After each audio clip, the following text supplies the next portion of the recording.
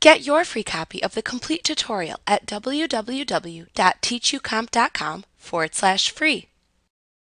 Another way to create a subform is to use the Subform or Subreport control that appears in the Controls button group on the Design tab of the Form Design Tools contextual tab in the ribbon. To use this tool, simply open the form into which you want to insert a subform in Design View. Then click the Subform or Subreport button that appears in the Controls button group.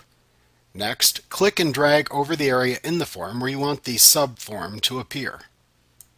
Assuming that the Use Control Wizards button in the Controls button group of the Design tab in the Form Design Tools contextual tab is selected, then the Subform Wizard dialog box will appear. In this dialog box, you select the form, table, or query that will serve as the basis for the subform. Answer each question posed to you in each screen and click the Next button to continue through the screens in the wizard.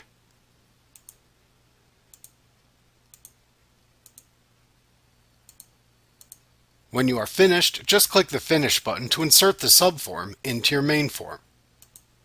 Like what you see? Pick up your free copy of the complete tutorial at www.teachucomp.com/free.